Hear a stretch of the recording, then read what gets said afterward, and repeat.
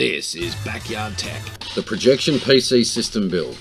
In part 1, we sorted out all the hardware, organised the motherboard, the case, updated the BIOS, got the card reader installed, got it all connected up, checked over all the hardware, job done. Now we've got to do something about the operating system. Welcome to part 2 of the projection PC system build. This one, let's get Windows installed.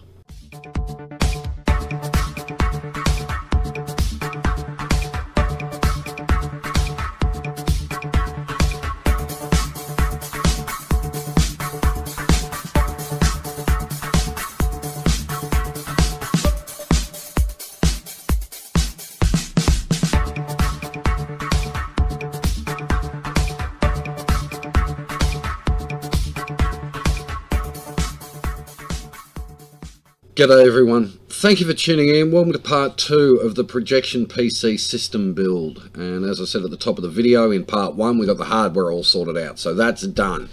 Now we've got to get Windows installed. Before we get to actually doing Windows though, obviously again I need to clarify and justify the reasonings behind putting Windows on it. I've already had my head chewed off in comments that are not being published due to language, and I'm going to justify why it has to run Windows. Now, I was hoping to put Linux on it. Don't get me wrong, I would love to have put Linux on it. But I've been told and ordered to install Windows because the program that's going to run on this computer is a Windows-based program that apparently needs Windows 10 Pro. Now, a very valued member of the Backyard Tech community, Ivan Dormain, suggested it probably needs the OBDCs. Now, initially, I wanted to run Windows Home, but I've been told it must run Windows 10 Pro. Now, I tried to sell them the advantage of running a Debian-based distro or a Ubuntu-based distro, something like that, but no, that was quashed. Some of the comments on part 1 are not being published due to language. I'm not prepared to put the channel at risk. Now, somewhere in the future, it is possible this computer that is being built will be connected to a network. Now, whether that is an actual network or connected to the internet. Either which way, between the computer and the outside world, a firewall will be put in, no question about it. But initially this PC will have no outside connection.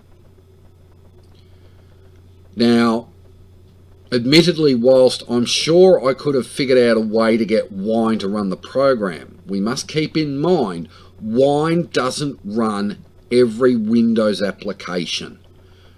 It runs 90% of them, but not all of them. One comment was give them Solaris and have them run everything off a terminal window. Not going to happen.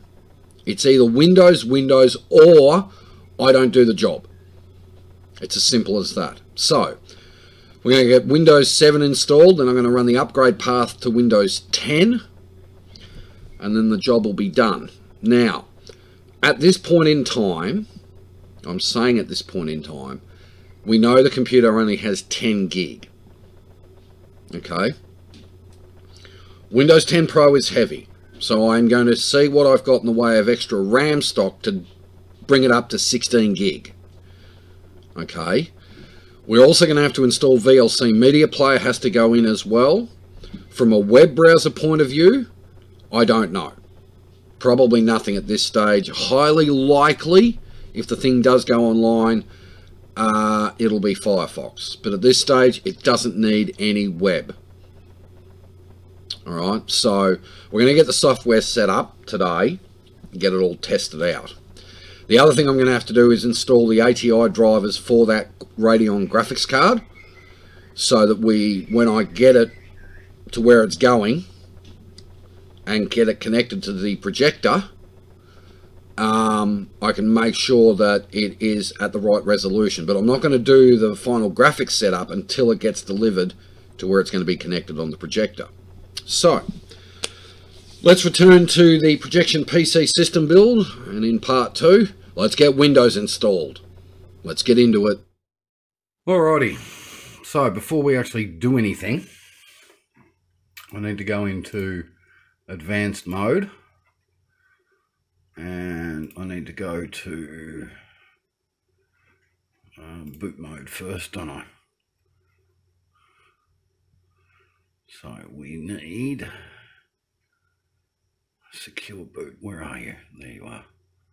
So let's clear secure boot keys. They're cleared.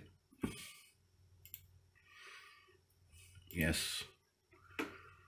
Okay. Right. So that gets that done. OS type is Windows UEFI.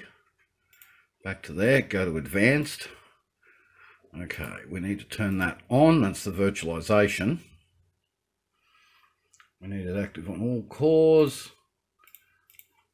Go back. SATA configuration needs to be AHCI.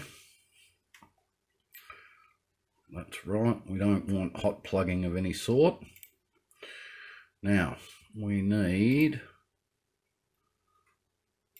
boot option 1. There we go. Okay, boot override is good to go. Tool, good there. Okay, boot override. There it is there. Save configuration and reset. Yes.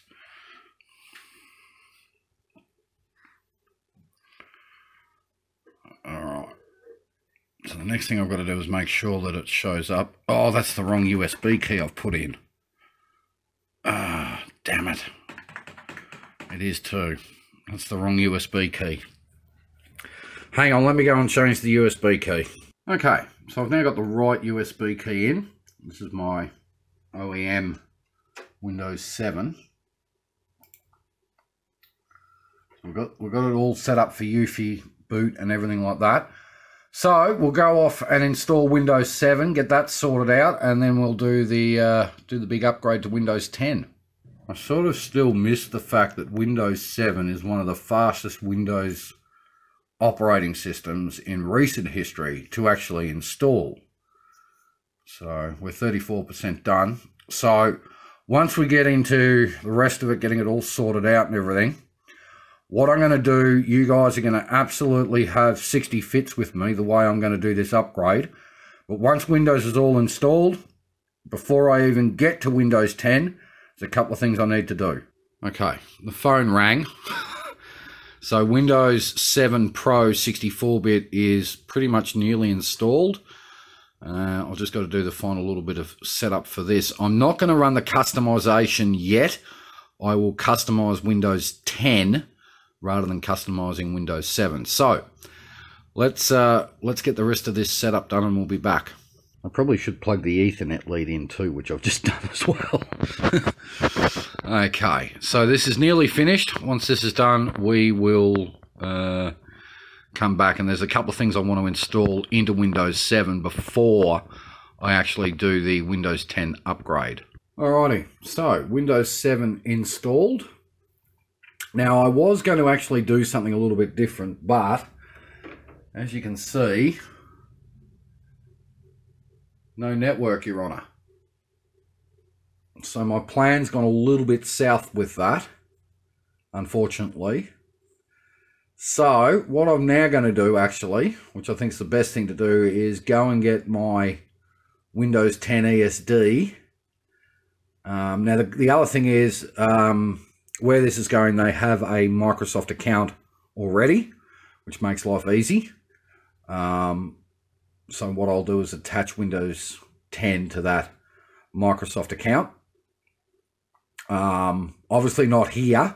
I'll have to do that when we get up to where it's going.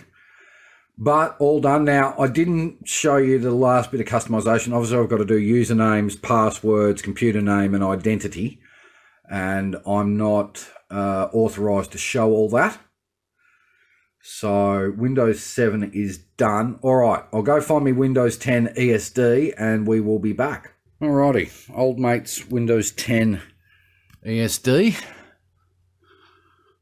I don't want to do that. I want to do that and go for setup.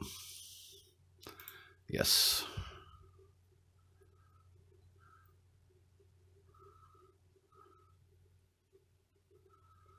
Now 10 gig of RAM is just not enough for this. I am going to have to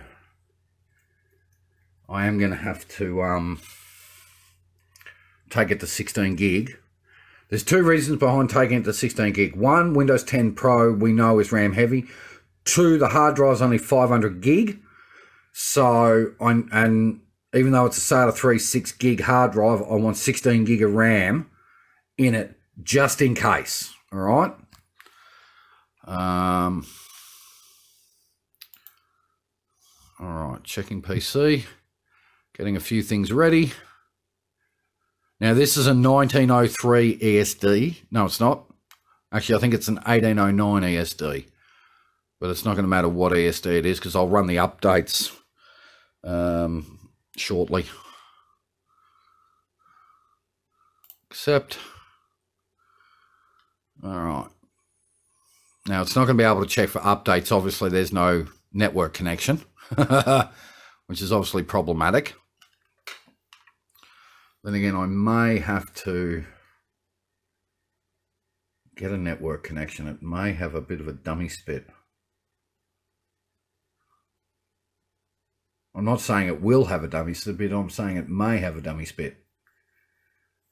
There's one other thing I've got to install post Windows 10.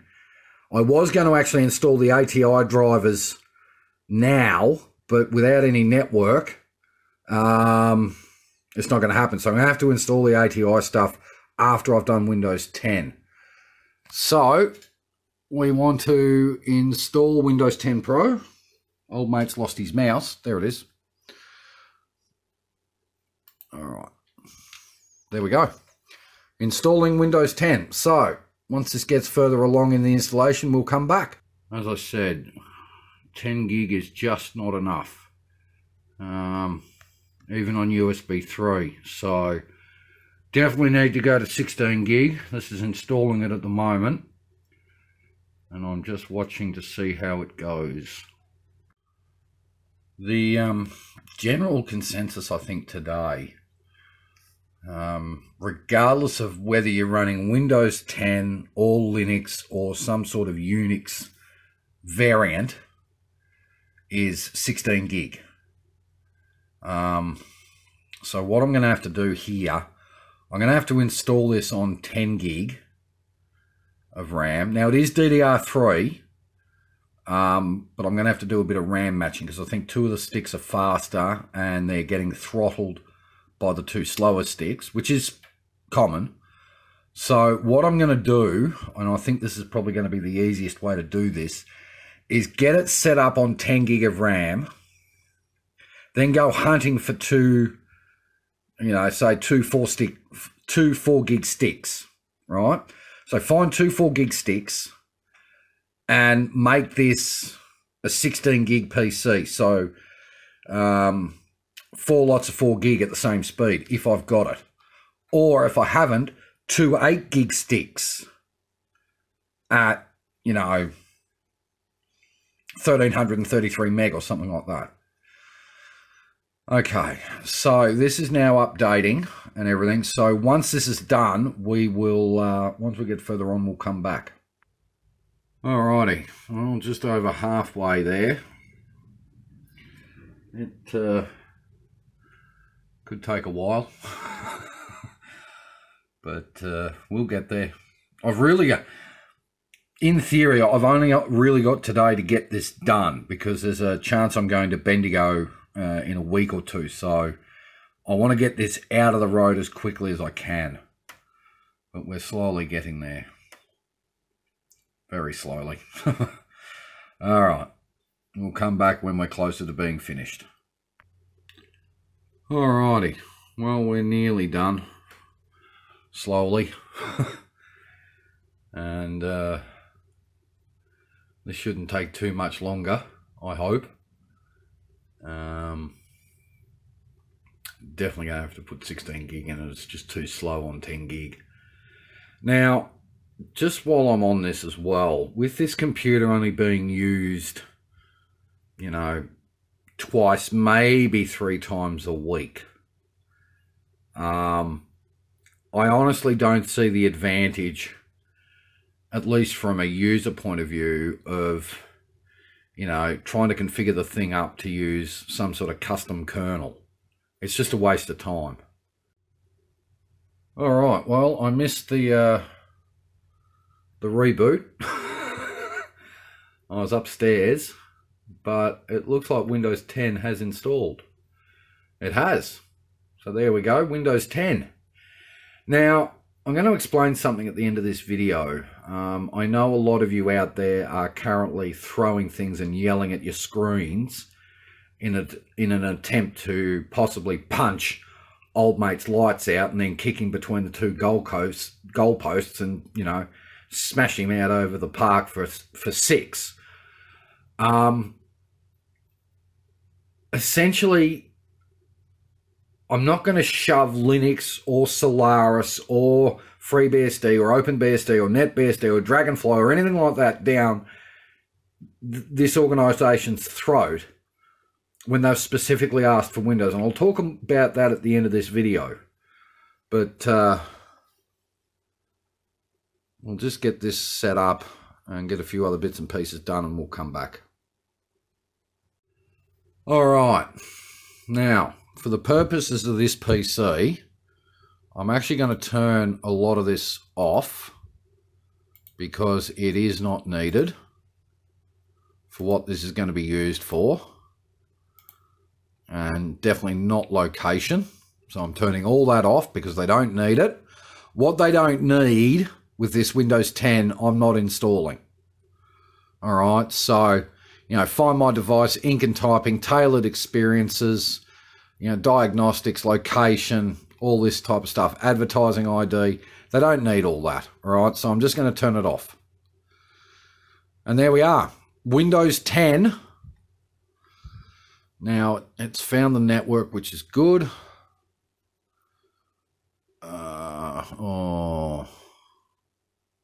I'll say yes for the time being.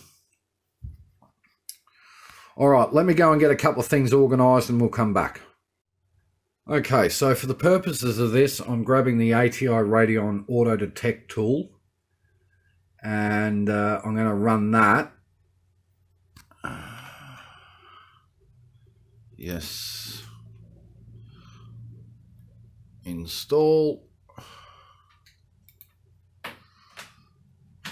So I'm going to run that, and then I will auto detect the ATI graphics driver. Now, I've got to explain this here because people are going to have a massive dummy spit with me. Initially, I'm just going to set this up for this monitor that I'm using at the moment, but when this gets delivered and installed, I will obviously set it up per the projector that it's going to run on. Okay? Now, the projector is dual VGA. All right, so I've got a DVI to VGA converter. It is dual VGA, or if I want, I can actually run, what I might end up doing is running dual screen and have the desktop coming off the onboard and run the VGA to the projector here. I'll have to work that out once this gets delivered. Okay.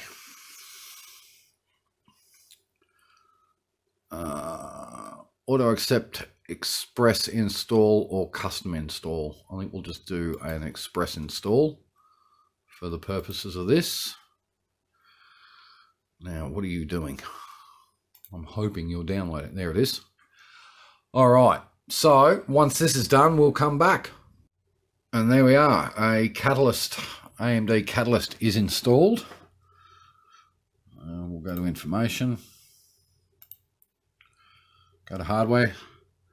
So it is a 5450 series graphics card on a PCI Express 2 platform, which is fine.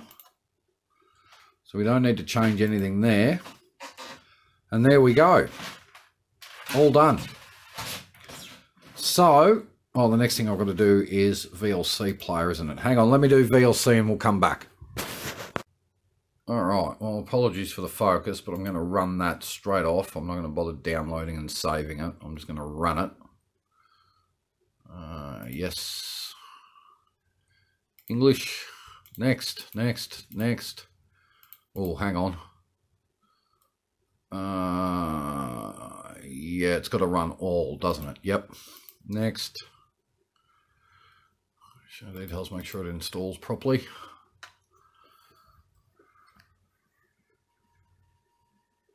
So far so good, which is nice. And there we go. All done. So the only other thing now is I've got to get my hands on the program to be used. Continue. I've just got, oh, I've got to do defaults, don't I? Hang on. Apps.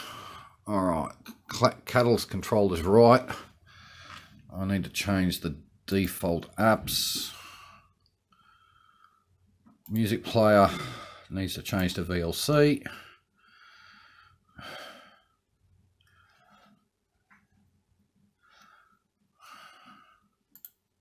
Oh, that didn't work like it was supposed to. Hang on. Default apps. VLC.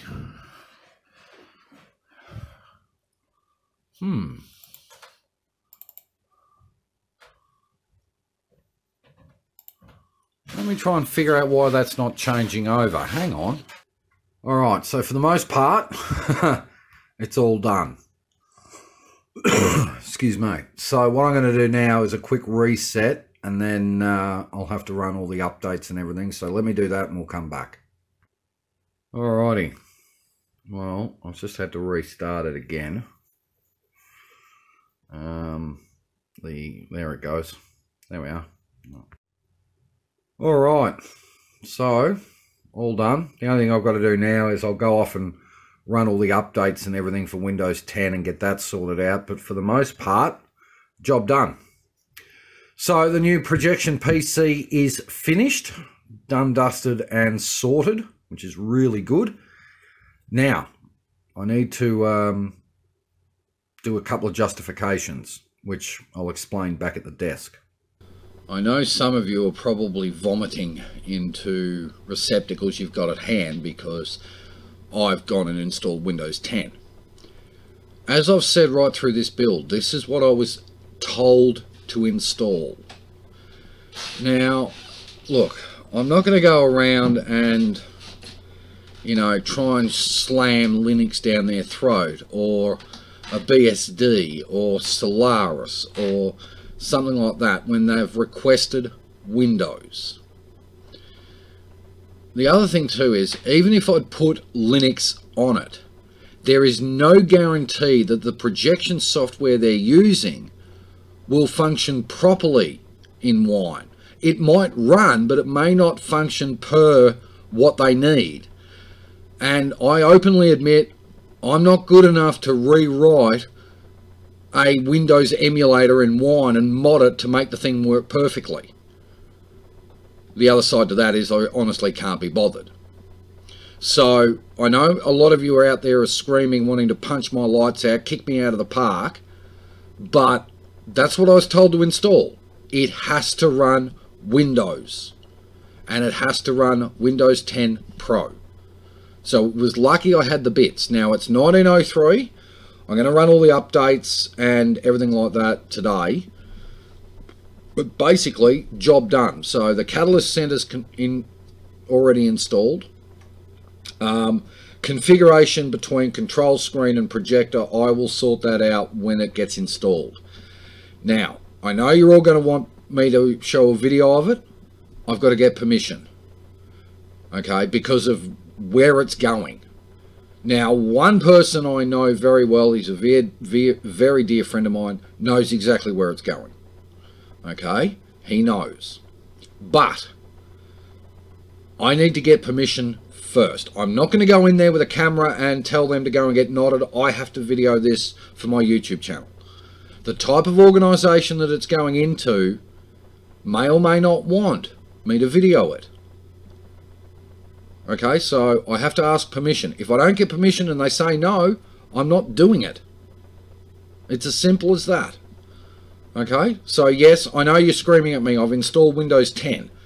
Yes, I know, alright, fine, I should have jammed a custom FBSD or NetBSD kernel down there and dropped the window maker on it and told a bunch of elderly people, stiff, this is what you have to run. Not going to happen. Sorry. So there we are. Projection PC build done. Windows installed. Obviously I've got to do the projection program and we're done. But essentially, another computer built. Anyway guys, enjoy the rest of your Thursday. I'll catch you tonight for the convos. Have a good one. Cheers.